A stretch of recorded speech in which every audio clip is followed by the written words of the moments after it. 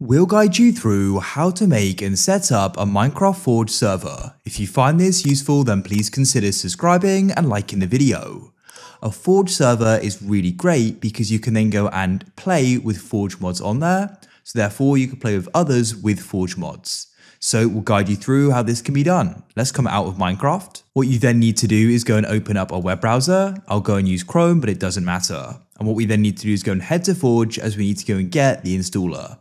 The official site is files.minecraftforge.net. And what we need to do is go and choose the version of Forge that we want. The main thing to consider here is if you're wanting to have specific mods on the server, and if those mods have a specific version that is required. I'll then press installer here, and you want to wait for the skip button to be available in the top right. We can click there, and Forge is now gone and downloaded. What we can now do is go and locate that in our downloads folder. Let me go and open it up in our file explorer. What we then need to do is go and locate Forge. We'll go and drag it onto our desktop like so. Now, what we need to do is go and double click it, and it should go and open up. If it doesn't go and open up, this means you don't go and have Java. So you can go and open up your web browser, and you can go and search for java.com like so. You want to go and click download Java for desktops, and then you can go and click the download button again, and it will download. And also click developer downloads here, and we can get JDK24, select Windows and find the installer, and we can download this and then go and install it, as well as the other Java we got as well. After you've done that, return to Forge, right click on it, hover over open with, and click choose another app. Select Java and select always, and it should then go and run like so. Then you want to go and select install server, press the three dots to the right here, and you can then choose where you want to go and install this, select desktop, and we can click new folder in the top right.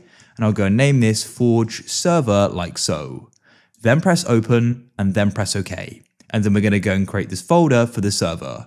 Now it's going to go and download what it will need. Now finished, and we can go and press OK. You can then go and delete this installer here. As I said, if you're yet to install on your computer, then you can run it and install the client. Then what we can do is go and open up the folder we created. As you can see, here it is. Before we get any further, a big shout out to the sponsor of today's video, Apex Hosting. You can go and create a Forge server with Apex. There'll be a link down below in the pinned comment and the description, and at the moment you can get 30% off your first invoice.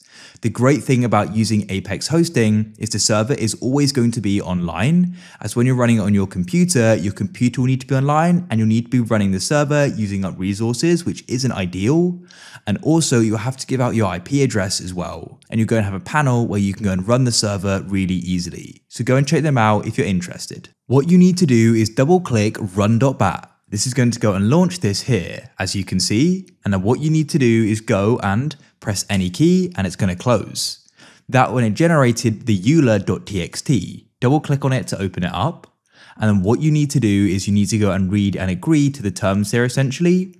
You can copy and paste this here into a web browser. If you agree to it, I already have read it. We can go and change the euler to true, press file and press save.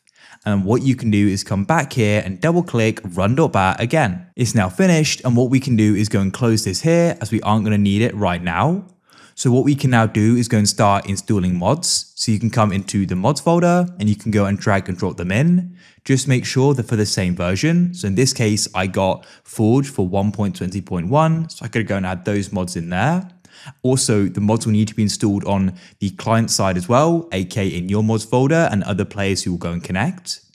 Then after you've gone and added mods, what you may want to consider doing is deleting the world and regenerating it, depending upon the mod, as the mod may change things for the world. Right click on it and go and press delete, or press the delete key like I did there. And what you can also do is find server.properties, right click on it, and you can then press or hover over open with and select notepad. And you can go and change the different settings here. After you've made those changes there, then what you can do is go and double click run.bat. Now that it's running, we can go and connect. So let's go and open up Minecraft here. We can come into multiplayer and click add server. In the server address, because you're hosting on your computer, type in localhost. You can then select it and press join server. And here we are in the world. It's that simple. Now you're probably wondering, how can other people now go and connect? The most common way is port forwarding, and you'll then need to go and give out your IP address, which isn't always that safe or secure. So a general rule is you should only give it to people you'd invite around your house. That is why I really do like using Apex. It saves me from having to give out my IP.